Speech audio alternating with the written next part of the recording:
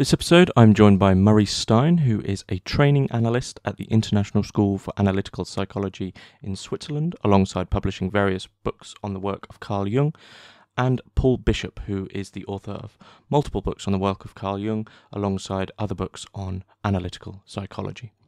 In this first episode on Carl Jung's Black Books, we discuss the genesis of the Black Books, their history, and their relation to Jung's famous Red Book.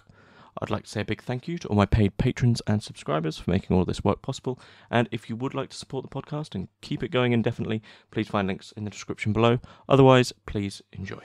I am joined by Murray Stein and Paul Bishop for this first episode, this first session on Carl Jung's Black Books, or the Black Books, which were were a collection of 7 private journals which Carl Jung principally wrote between 1913 and 1932.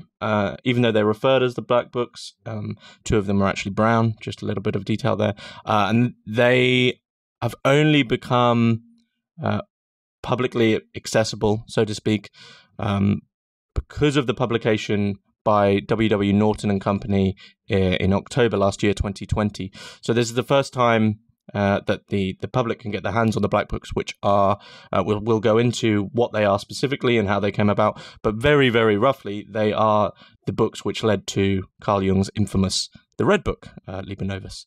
But before we jump in with these things, as I discussed earlier, we are joined by Paul Bishop, who many of you will have who know and have heard before on our episodes on the work of Ludwig Klages and also on Carl Jung's The Red Book. But we're also joined by Murray Stein. So, Murray, tell us a little bit about yourself.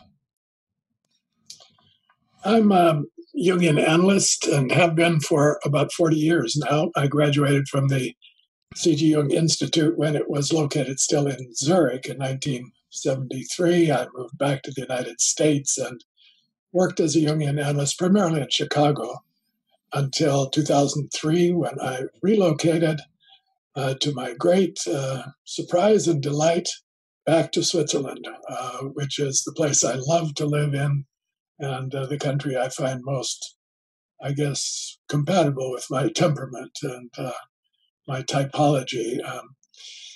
I work as a training analyst and supervising analyst at the International School of Analytical Psychology in Zurich, ISAP, it's called. It's an international school. About 20 countries are represented in the student body from pretty much all over the world. And I enjoy very much working with the students who bring many different cultural perspectives and backgrounds into our seminars and conversations. So it's a wonderful life. I enjoy my life in Switzerland. I spend a lot of time online now since the lockdown began over a year ago, and do my analytic work online, practice as an analyst, do my teaching.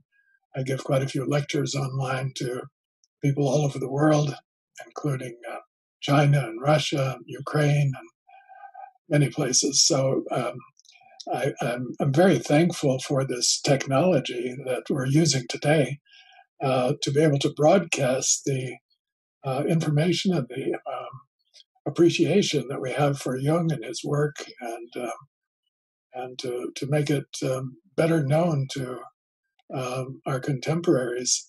I also had the surprising, I guess, an honor that a famous pop band, a pop group, K-pop group called Ph.D.is, selected my book, Jung's Map of the Soul, to create a couple of their albums, which became worldwide bestsellers. And so in their songs and in their performances, they're actually teaching Jungian psychology. They teach about the persona, about the ego, the shadow.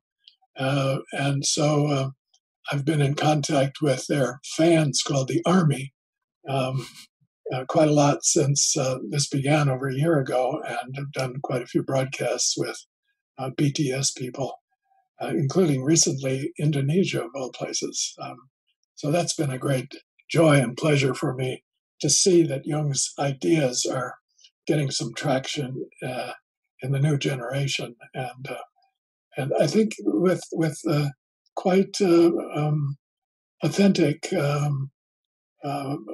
messages being sent out by this BTS group. I've been very impressed with their songs, the lyrics, and of course, their performances are outstanding, brilliant, but also the content of the lyrics are very suggestive, and people do pay attention to them and ask me serious questions about the meaning of these ideas. So that's been one of the latest features of my activity and as a Jungian analyst recently.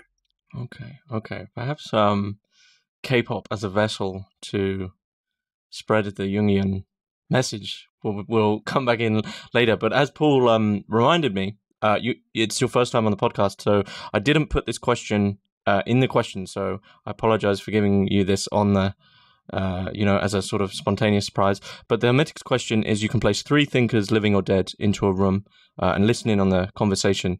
Who would you pick? And as we're talking about Carl Jung, we could include Carl Jung. So this is the question for newcomers to the podcast. Is Jung one of the 3? So Jung is already there, and then 3 more. And we bring 3 more. Yeah. Well, I certainly would bring Harold Bloom. He was my teacher at Yale. And to this day, I read him 50 years later. He died a couple of years ago. He was a brilliant literary critic and he called himself a bardolater. He worshipped Shakespeare. Although when I studied with him, it was the Romantic poets.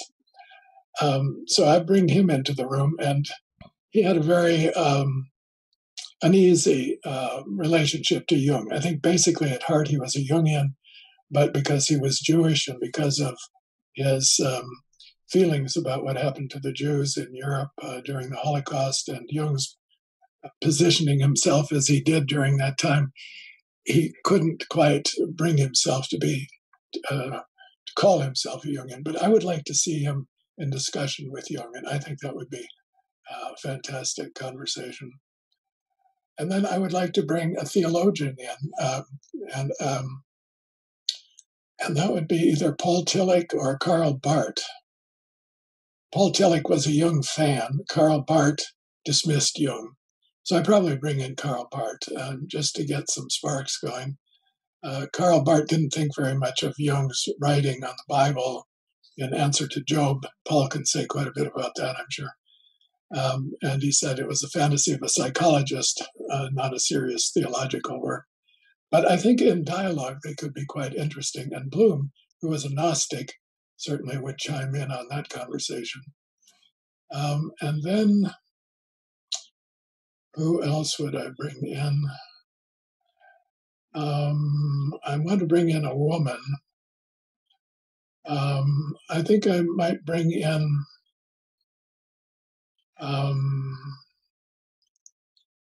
I would like to hear from Emma Jung. She wasn't a brilliant intellectual, but she knew Jung's heart and soul probably better than anybody else did.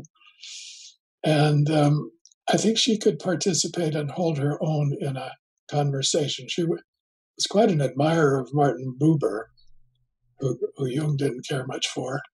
But I think she could hold her own in her conversations with Jung on the issue of dialogue and community values and so on that Buber stood for and Jung was rather dismissive of. So I guess I'd like to see a conversation going about the individual and community. How do individuals relate to communities? How do communities relate to individuals? Is it possible for individuals to withstand the pressure of collectives, remain themselves? And is it possible for them to participate fully in communities without losing themselves? That would be my topic for the evening if we could have this gathering. And I think all of these figures would have something interesting to say about that. Okay. Perhaps I'll hand that over to Paul. What do you make of this room here, Paul? I think Murray throws good parties. I think this is what I would take as a conclusion from that. And I'm pretty sure Emma Jung would have plenty of things to say. Mm-hmm. We'd like to hear from her, wouldn't we, Paul? We definitely would. I don't suppose she's got any black books or red books or brown or anything else. She has a diary. She kept a diary that has been kept private. Maybe Sonu has gotten a look at it. Right. And Ann Lammers is presently editing her unpublished papers that she gave at the Psychology Club. So more information about her will be coming out. But there is, I'm told, some private material, something like a diary. That would be really interesting, wouldn't it? Yes. One of the, I think, great things about the Black Books, just to get to that topic, is what Sonu says about Toni Wolff, and he had access to her diaries. And there's a section in his introduction that I found very interesting and informative about Toni Wolff's experience with Jung, which is, in a sense, different, almost tragic in some ways, and very enriching and beneficial in others, but a very mixed story that hasn't really been told. But I think we're starting to get a glimpse of who Toni Wolff was now as well. I mean, this bringing in Emma Jung's sort of the diary there that you mentioned of that will probably be kept private for quite some time. It seems that one thing, as I mentioned at the start, these have only just become accessible, and the task to make the Red Book accessible was itself seems to be, from my reading, quite an arduous journey, a very difficult journey to make these things publicly accessible. So, I mean, Murray, what can we say about the publication of these Black Books in a practical sense? What were the difficulties there, I think, for Jungians? Well, they were published 10 years after the Red Book was published, 10 plus, and for a good reason. I have mixed feelings about the publication of the Black Books, as many people, Jungians, had about the publication of the Red Book. Jung himself did not publish it in his lifetime, but he did work a lot on it, and it seems like he had an audience in mind, speaking at times to something like an audience in the Red Book. The Black Books are very private. They're the sort of prima materia, or the raw material out of which he constructed the Red Book. And I think it was a difficult decision to let them be published because they are so private and revealing. Although a lot of the text of the Black Books was already included in Sonu's extraordinary 1,000 plus footnotes in his edition of the Red Book. So there was quite a lot of material already available from the Black Books, but there's a lot more. And when you read them, you see what Jung left out of the Red Book. I get, when I look at the facsimile pages, Jung's handwriting, I start to feel very close to Jung. You get a kind of feeling of being in his skin, or looking over his shoulder when you read his handwriting, that you don't get from the printed page and the edited copy, the typewritten copy, even the typescripts.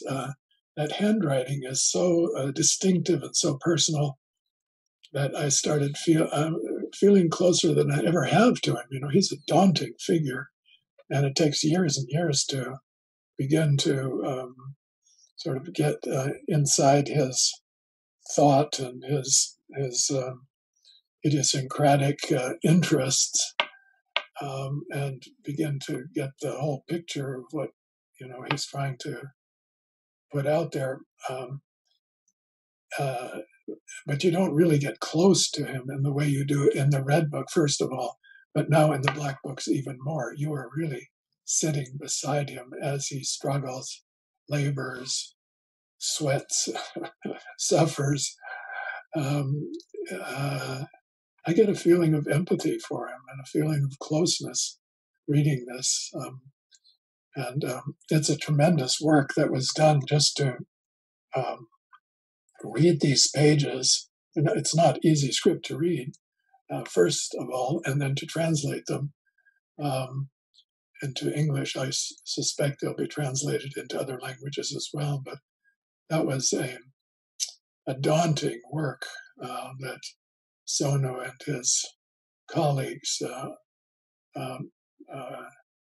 did to bring this to pass. And I'm grateful that they did it, even though I have mixed feelings because there's something a little voyeuristic about it. Something maybe we get a little too close to his private inner questioning. There's a lot of uncertainty as he writes, and you can see the suffering in his inner world. I find more dramatic than even the Red Book, which is quite crafted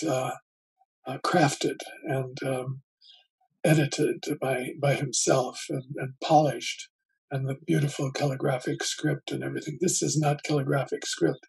This is raw handwriting in a journal as it pours out of him and as he is confronting himself. Mm-hmm. Paul, I was just wondering if you had anything you want to add.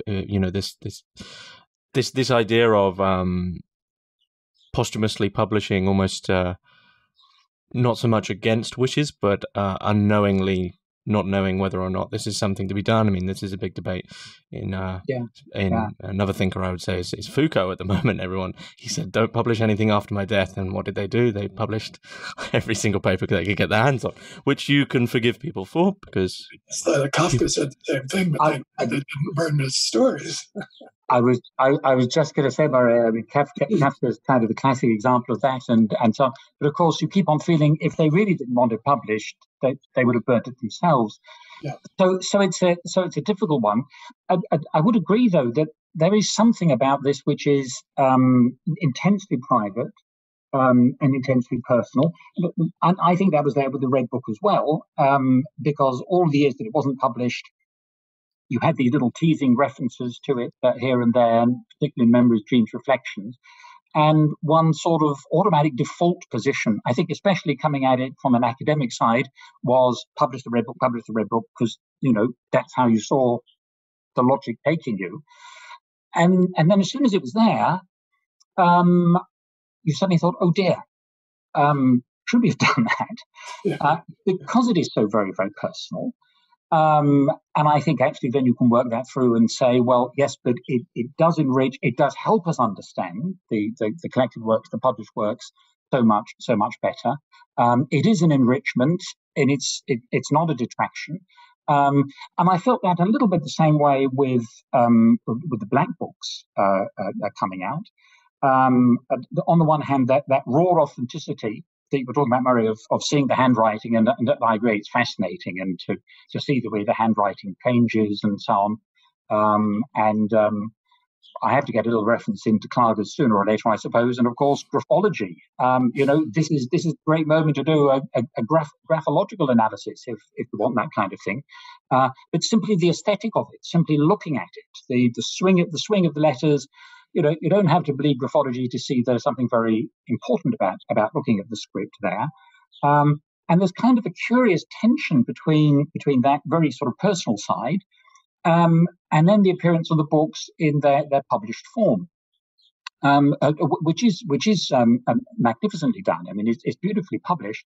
But when they arrived in this box, like this kind of black monolith, from Stanley Kubrick film, I did feel some sort of sense of alienation in front of it there, and I think I still do, and I think I'm still working through getting used to seeing this material. But in a way, it does answer some questions about the Red Book. It poses other questions that we hadn't thought about before, but to my mind, it really does justify everything that one had said about this part of Jung's life as being the driving force, the Triebkraft behind what was being done in the collected works. what's surprising perhaps about the black books is that the surprises are different from when the red book appeared, and the decision to bring it out perhaps in the middle of a pandemic, I can see, was a difficult one, because my feeling is that the black books haven't had the same kind of reception, generated the same kind of interest, because, well, we've all had our minds on other things. But that's unfortunate, and so perhaps we can put that a little bit right today. Okay. And they also don't have the pictures, which I think makes the red book so attractive. Those beautiful paintings that Jung labored over. And the beautiful script, of course. So the aesthetic features are not in the black books. It's raw. It's a kind of monochrome experience, isn't it? I mean, the red book is Technicolor, and this is monochrome, and it's a different kind of aesthetic. Yes. Yeah. Okay. I mean, one big question to really perhaps not so much cause a divide, but look at this the Jungian split which has happened over the years, and perhaps you can correct me if I'm wrong. But there is on the one hand the purely psychological aspects of Jung's thought, with the archetypes, with analysis, with the relation between patient and analyst, and then on the other side there is the mystical work, the religious and mystical work, as I said, the red book and the black books. Now, Murray, I think I'll put this question to you as someone who is training Jungian analysts and has worked in on that side of things for a long time. Because these books are written 1913 to 1932, and Jung is writing psychological works prior to 1913, do you see these as a sort of bridge between these two Jungian sort of chasms, which often are quite difficult to bridge, and people often, it seemed historically, didn't want to assimilate one into the other as a whole package? There was Jung the mystic and Jung the analyst. Do you see these as a potential bridge due to the fact they were written over this long time span, and in that we can actually see a bridge between the Jungian analysis and the Jungian sort of mysticism?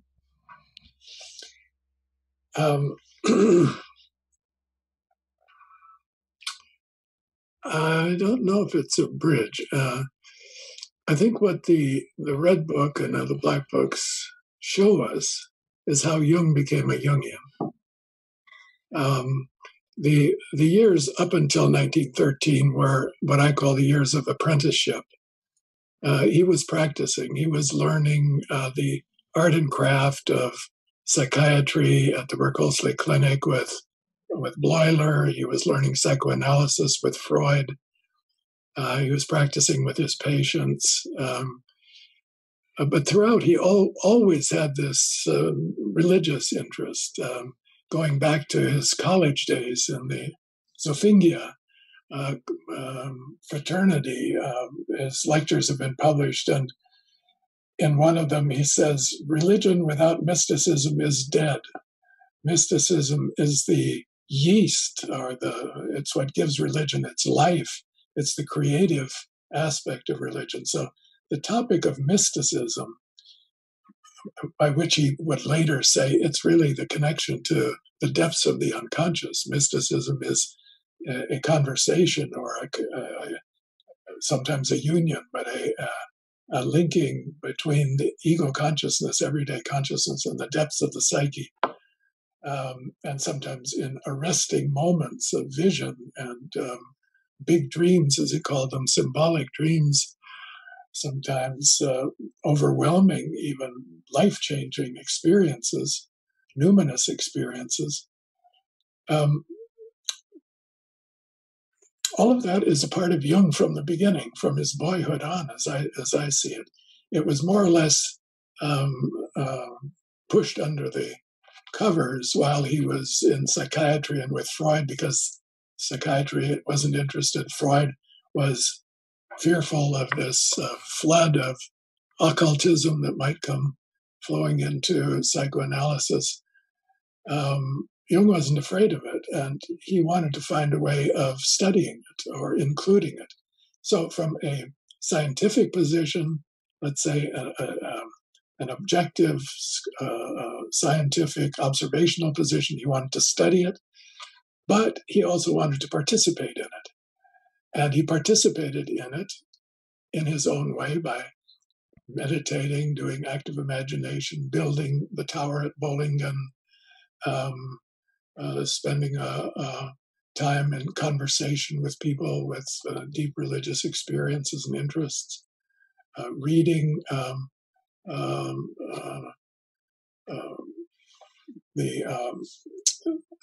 Rudolf Otto's book on Das Heilige, the experience of the sacred, his dialogues with religious thinkers at Eranos, meetings from 1933 on. So in shifting now to this question of the two sides, as far as Jungians are concerned, some Jungians emphasize or are more interested, let's say, in the spiritual and religious side or the cultural side, and others are much more focused on the clinical, the processes that take place within analysis and the transference and the countertransference and working with trauma and complexes and all of that. So the people who come into training sort of sort themselves in their interests, some more toward the clinical side and some more toward the, let's say, spiritual, mystical, religious side. But we try to hold it together, and we try to find, in the theory, it's possible to hold these two dimensions side by side, because Jungian analysis is a depth experience of the unconscious, and in that experience you often have quasi-mystical experiences or certainly numinous experiences and dreams. We encourage people to do active imagination. That's part of the clinical work. So it isn't really so divided, but as you say, people tend to fall in one camp or the other, and there are some sort of more, let's say, secular Jungians and some more spiritual religious Jungians. I tend toward the spiritual religious side myself. My background, I studied theology. I have a degree in the subject, and I came to Jung out of that interest. And because he, as a psychologist, had that interest, so I gravitated toward him rather than to Freud, which would have been a very different kind of life had I chosen that. Okay. Paul, do you think that this this split is in any sense beneficial, or do you think that there's perhaps something more going on there as to the reasons why people split off in these directions? Yeah, I can see that there's a kind of two sides of the same coin to this question.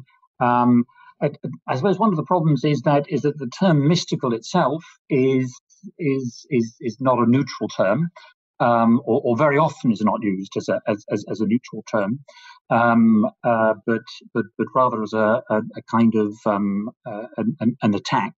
So to accuse somebody of mysticismus has very negative connotations with it. And part of the problem then, I think, is for us today is that we've forgotten just how central that German mystical tradition was within German thought. I mean, the indebtedness of Hegel to Boehme is just one example of numerous ones that you could give, where you would be able to show that what Eckhart calls mit dem Herzen sehen, so seeing with the heart, absolutely central to a major strand of German thought. And that tends to be occluded or repressed or ignored in varying degrees. And that makes then this question of what is the relation between the mystical and the scientific difficult, because one of the terms has been unfairly weighted, or I would say it has been unfairly weighted or unappreciated. To me, I suppose the black books do act as a bridge of sorts, in as much as they show the need for interpretation.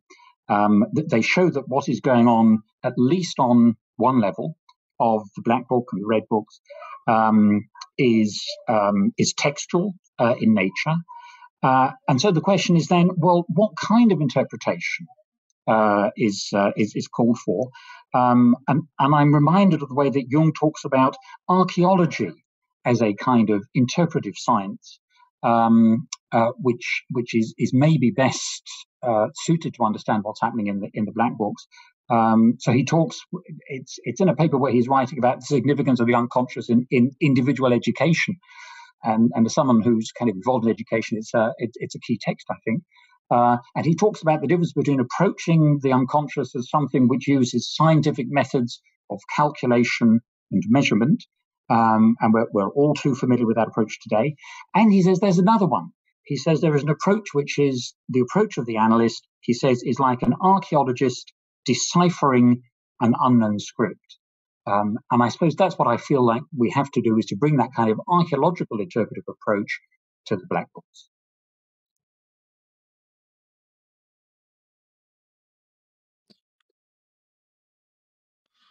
I can see you trying to not draw in Klager's notion of the spirit as you talk about this, because it's the exact same thing that he was talking about.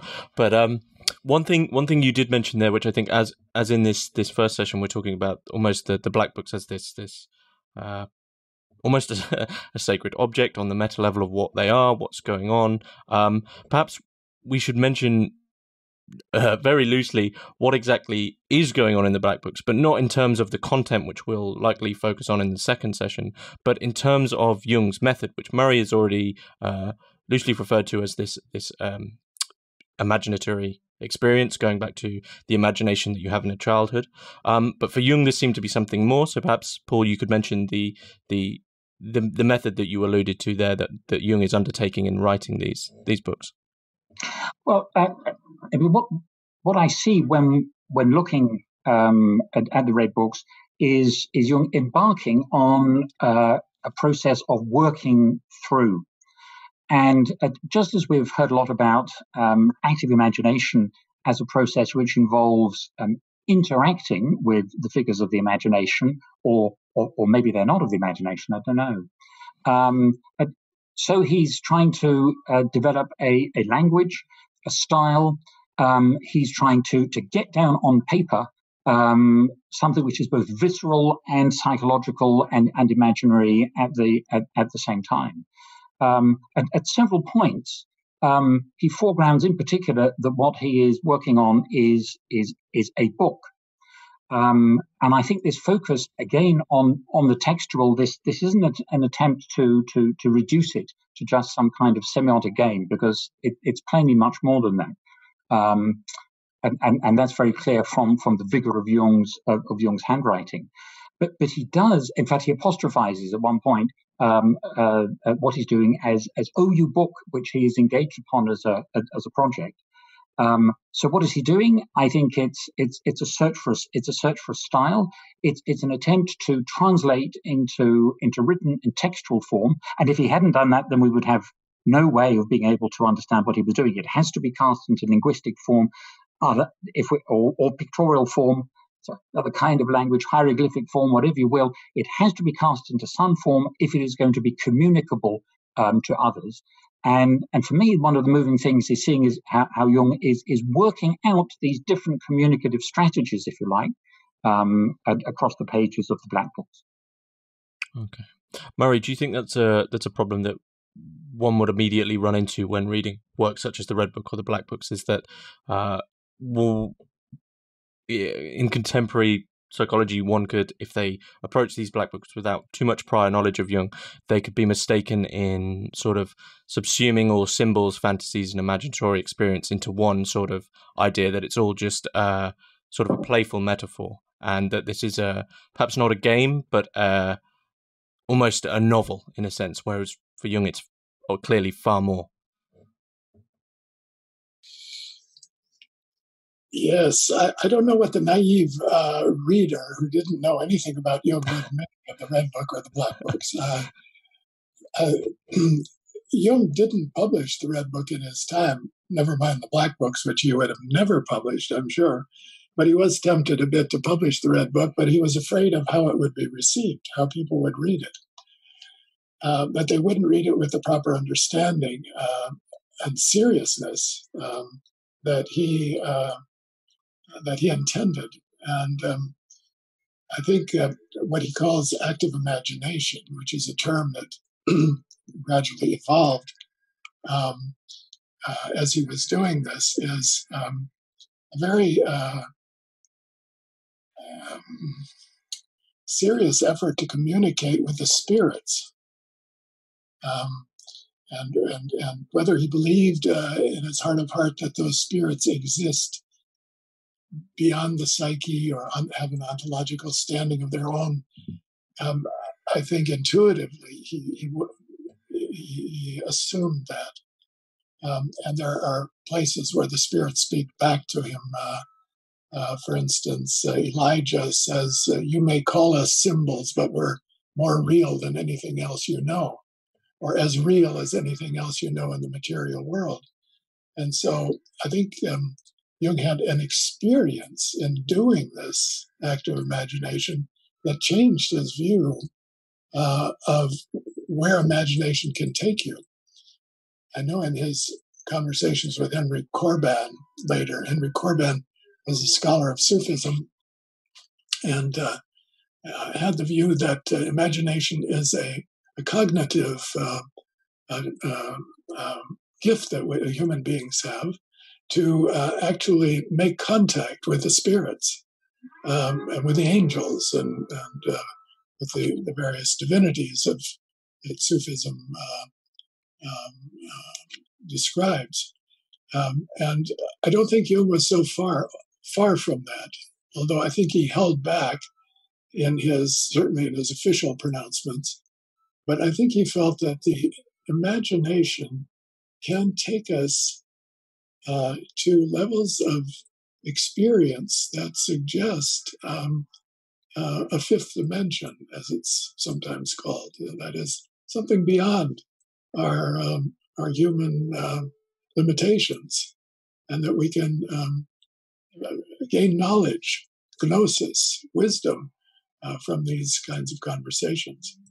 So the person who picks these books up and reads them naively as a kind of fanciful, really second-class novel, they don't read very well, I must say. I read novels a lot. I love good writing. But you wouldn't read these for that.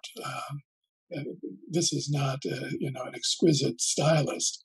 This is somebody who's putting out words on paper that are, very raw and unformed, and he's just trying to get it out. It's almost like vomiting onto the page what he's experiencing. So without care for the niceties of style, when it gets to the Red Book and is editing these texts for the Red Book, he makes manuscripts from this raw material. It starts to flow a little better, but even the Red Book doesn't read that well, in my opinion. But there are different kinds of style. And as Paul says, I think the challenge for Jung was to take what he had experienced and learned in these Gnostic-like experiences, mystical, if you will. What is mystical, after all, if not contact with other spirits and the unknown?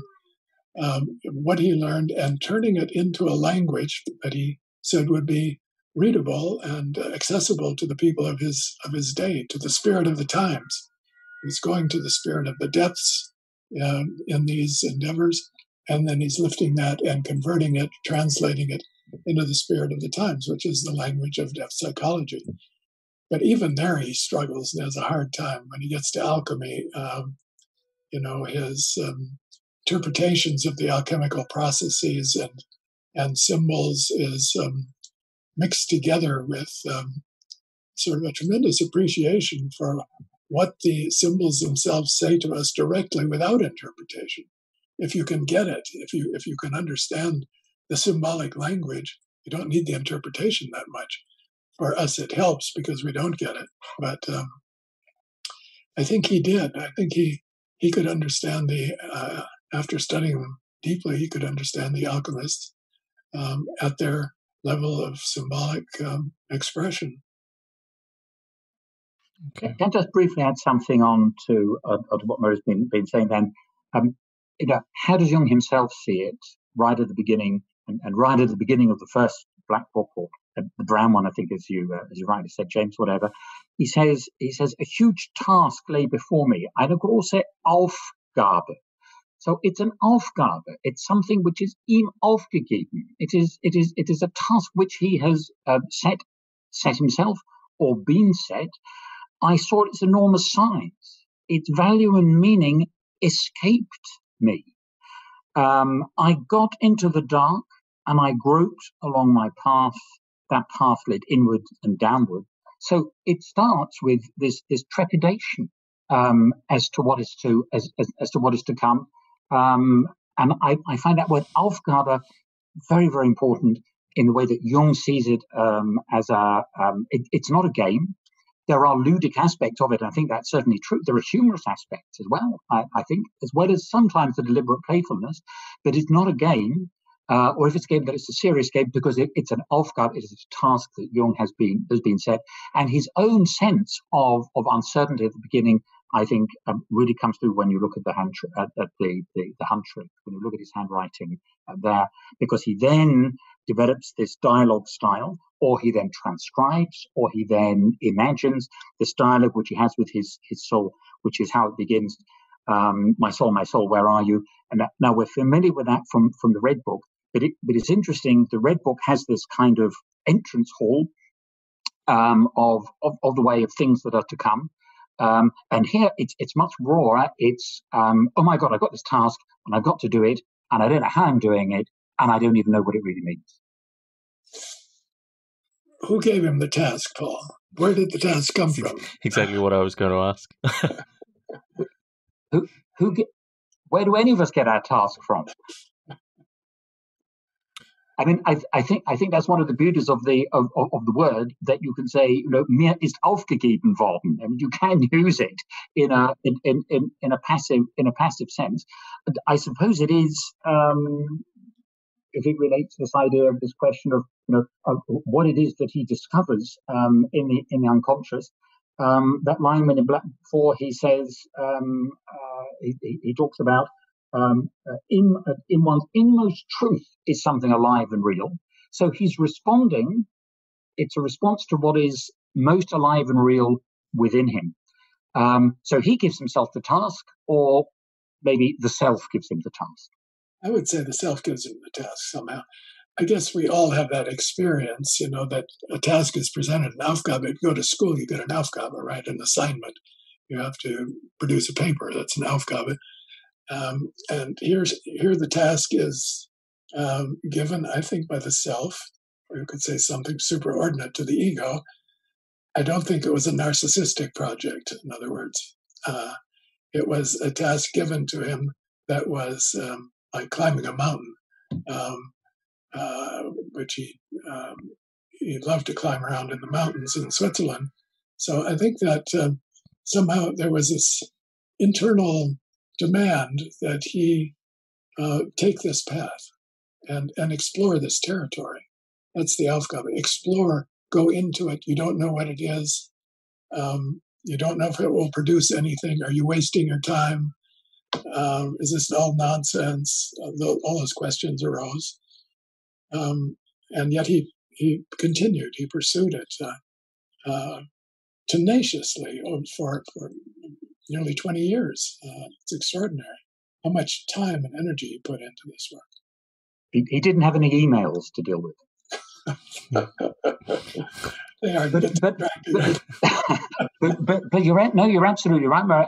But part of the way that he talks about it reminds me as well, and again, this isn't to reduce it or to set up false equivalences, but it's the sense of a task in the way that Zarathustra has a task, something which is immensely personal to him, Zarathustra, as a figure that is conceived of as being literally world-shattering in importance.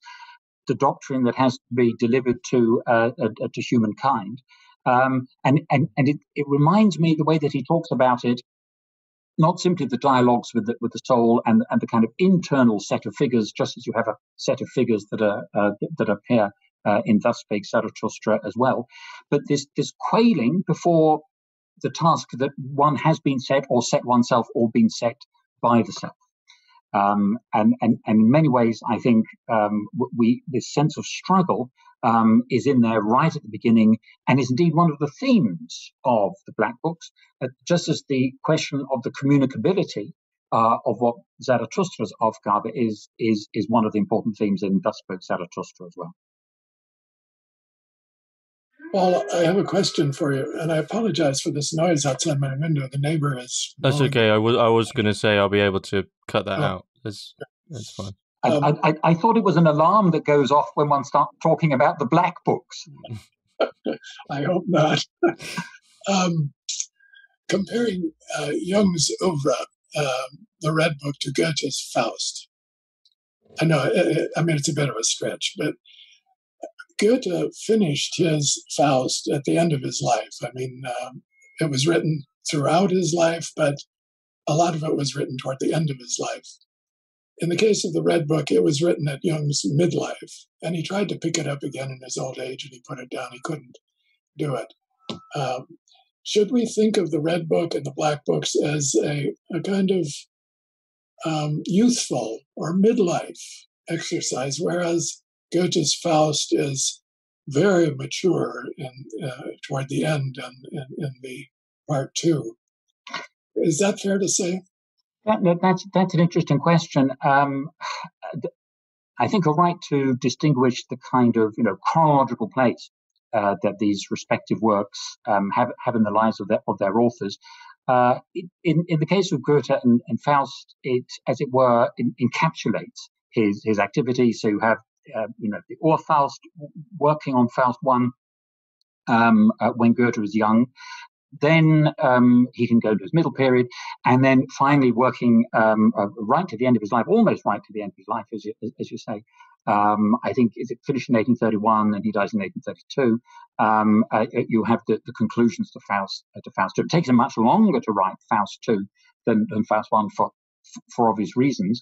But again, he talks about it as being his Hauptgeschäft, his main business that's there, suggesting the significance that that he wants to invest it with.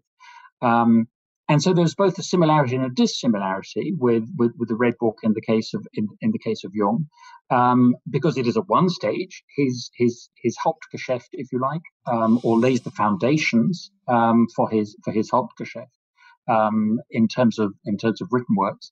And we can maybe come back and talk about the chronology of, where does this sit in relation to transformations and symbols of libido and psychological types. That might be a question to come back to. But you're absolutely right that it's a midlife work, and crucially, unlike Faust II, it's an unfinished work.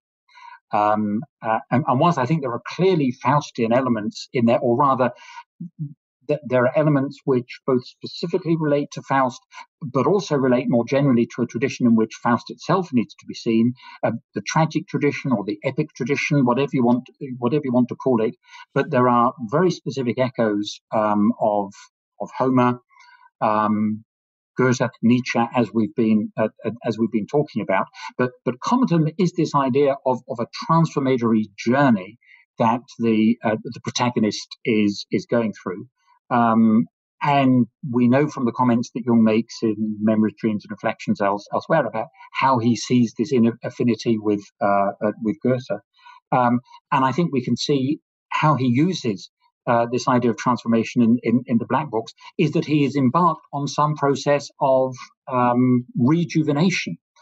Now, that happens much more easily in Goethe's Faust, because you just sign a pact with Mephisto and bang, you're rejuvenated, and it's all sorted out. Except then you have the whole of the rest of part two to kind of atone for the consequences of that happen in part one. The transformation is much longer and much more drawn out. And I suppose I see the difference there on the level of narrative of being that Goethe's Faust is about the consequences of transformation. The Black Books, the Red Book, about actually the journey of transformation that one goes through, the journey of transformation that the god, as it's described, goes through. But again, in terms of the textual level, Goethe is specifically trying out various forms of writing in Faust II, the different metrical forms, the different cultural settings, contemporary, medieval, ancient Greece, and then whatever we end up with in the final act as we float off up to heaven. I suppose a kind of Dantesque parody of what it would mean to be assumed into the eternal. So again, I would make this point about the experience of writing and trying to communicate as being essential in many ways to both of them. That's not to reduce them to that as an exercise, but it is explicitly thematized in various ways, and it's obviously there in Goethe Faustpass too because of its metrical richness and its the richness of its historical references. I think Goethe was really conceived of himself as an artist and a writer. I don't think it was quite as primary in Jung. Jung was a writer; he wrote a lot, but I think it had a lesser, let's say, priority in his value system. I think he would have put a great emphasis on realizing the insights that one gets through writing, through the act of writing the Red Book. I think he had experiences that he then needed to live out and incarnate. So to bring out the homunculus that he creates through this alchemical process in himself, and then incarnate it and bring it into life. I don't know that Goethe was so inclined in that direction, whether writing was an end in itself, or the beauty of it. Whereas for Jung, I don't think it was an end in itself. I think living was an end in itself. I think that's fair comment. Okay, let's put it this way. They have Goethe's there as the Hofrat, so he has a political function to do. Jung has an analyst's task to do. But I would see this question about communication and the search for style as central to both of them, and actually on the question of living. In one of his letters, Goethe has this marvelous line where he says, "The point of life is life." And that strikes me as a very Jungian kind of sentiment as well. Maybe we won't look at it the other way around and say that Jung is in some sense conflicted about his writing or about his painting or about that aspect of his activity in a way that Goethe isn't. But trying to be Goethe was hard enough for Goethe himself. Certainly nobody else was ever going to be able to do that. One thing that struck me when I read the Red Book the first time, and now looking, I haven't read the Black Books thoroughly, I have to say. I read around in them, but one thing that struck me was the element of the Christian and Jung. That Goethe really rejected Christian religion, didn't care at all for it. With Jung, you get a very different feeling about Christianity. Not that he identified himself so much as a Christian, but there's a lot of Christian talk, a lot of references, and you sort of get the feeling of someone who's really grown up in the Christian system of belief, and while he stands apart from it, it's in him much more than quite maybe you find in somebody like Goethe or Nietzsche. No, I think that's absolutely right. That Goethe says somewhere where he's very critical about Christians and their attacks on him for being immoral and so on. And he says, look, I even got Gretchen executed. Aren't the Christians grateful to me for having done that? So I think you're right that he's he's come to term, if you like, with the collapse of Christianity in a way that Jung finds much more difficult. Jung misses it so much more, and yet again common to both. So it's maybe a question of different accentuation and expression. Is this question of, well, what do we do with this huge symbolic heritage that we have? So we have all these centuries of Christianity, and they've shaped us into what we are, and we have this symbolic inheritance around us, and yet it doesn't seem to be working anymore. Goethe's response, I think, is, well, what you can do is play with it, and you can use it, appropriate it for aesthetic purposes in the way that he does in Faust. Very clearly at the end, this idea of floating up to the Mater Gloriosa is taken from Dante. And yet, interesting in the Black Books as well, at a couple of crucial moments, there are passages very explicitly quoted from Dante. And so I suppose I would see Jung is asking this question as well, but he's asking this a century a bit on, when it's become so much more urgent. And you can say, well, if the symbolic system is disappearing in Goethe's time, by the time it reaches Jung, it's absolutely crashed. And is therefore much more urgent. What do we do when the symbols are there, but we don't understand them anymore? How do we reinvigorate them? Or, as he formulated in Transformations and Symbols of the Libido, how do we replace belief with understanding, and thereby preserve the beauty of the symbol? And I suppose that's how I would see Jung's definition of his task, his Aufgabe, in a more theoretical sense.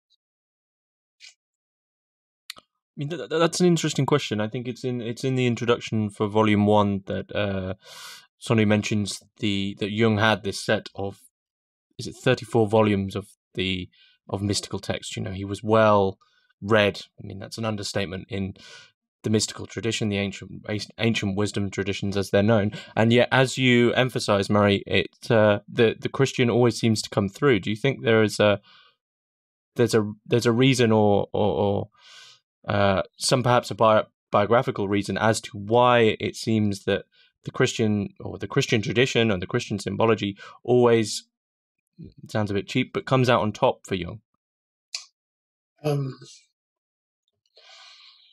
Well, I think he was deeply embedded in Christian culture. You know, he came from Basel. His father was a Protestant Reformed pastor. His grandfather was a big, figure in the Protestant church. 6 of his uncles were Protestant pastors. So it was all around him in his personal life history. And I think it got into his blood. I think it's in his soul somehow. I think it's embedded in his soul, the Christian myth, if you will. There is a scene in the Red Book where he actually identifies with Christ on the cross, and sort of shudders in horror at the experience in one way, but on the other hand, I think he was, if ambivalent, he was still very connected to the symbolic values and meanings of Christian religion. And as Paul says, this question of what to do with this huge heritage that we have, Jung would often say he's writing for people who have fallen out of the tradition, not for the believers who can stay in it, but for those who can no longer participate authentically or with a good conscience on a deeper than personal level in religious rituals and activities. So in a sense, he was trying to provide access to a spiritual life, not in contradiction to the Christian past, but perhaps in relation to it somehow. I think he was struggling for how to relate to the Christian past. In a sense, he felt it was over. The age of Pisces would be more or less the end of the Christian era. A new religion would develop in 600 years, he said in one letter. A new world religion, and he was participating in that creation. He did call his Red Book Liber Novus, which to my ear sounds quite a bit like New Testament, the new book. And I think for him, these experiences and the dreams that he weaves into the active imagination experiences and his interpretations of them were a kind of sacred text for him. I don't think he meant the Red Book to become a Bible for other people. That's why he didn't publish it. But for him, I think it was a sacred text that he could refer back to, think back on, occasionally open and look at again and refresh himself. The birth of the new god, Phanes, who comes into being, and his attempt to live the message that he got from Philemon in his life, I think was his expression of kind of variation on the Christian life, in a sense. I can just come in there very briefly on that, because picking up on this idea of Liber Novus and so on, is a quotation that came to me when you were speaking, Murray, from a paper that Jung gives to the Guild of Pastoral Psychology in London in 1939. And to me, I think it helps situate what Jung's doing in the Black Books and elsewhere very well, where Jung says this. He says, what I've spoken of is, alas, to a great extent the past. We cannot turn the wheel backwards. We cannot go back to the symbolism that is gone. No sooner do you know that this thing is symbolic than you say, oh, well, it presumably means something else. Doubt has killed it, has devoured it. So you cannot go back. I cannot go to the Catholic Church. I cannot experience the miracle of Mass. I know too much about it.